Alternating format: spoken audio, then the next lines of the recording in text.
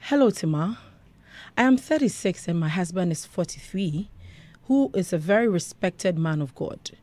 We have been together for 14 years.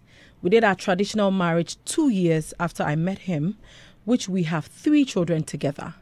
My last born is 8 years now, so after our third child, we decided to do the white wedding in 2021.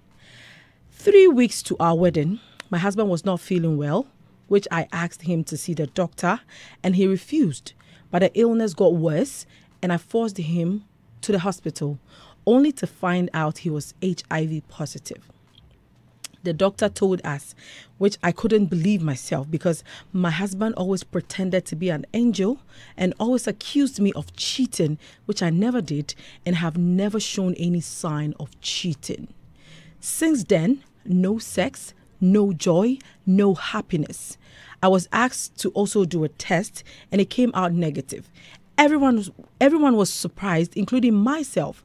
I went further to Kolebu, 37 and other different clinics and I still tested negative.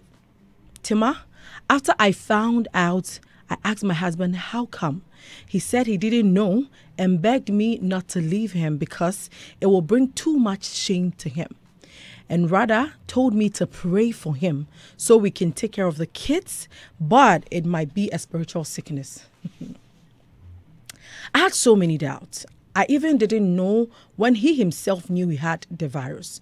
So I agreed for the wedding to come on, but I told him that I could never sleep with him and that I would move out of our room, and he agreed to all those conditions. So we did a white wedding in 2021.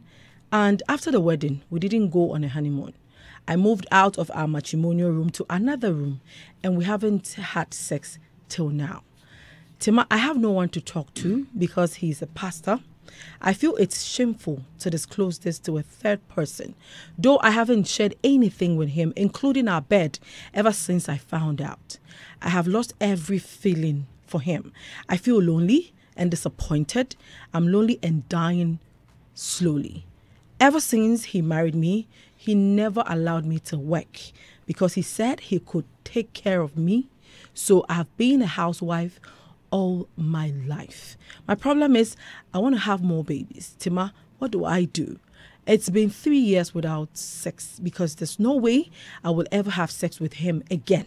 And I feel all men cheat and cannot stay with one woman, thinking about the infections, STDs, and he also has hepatitis B.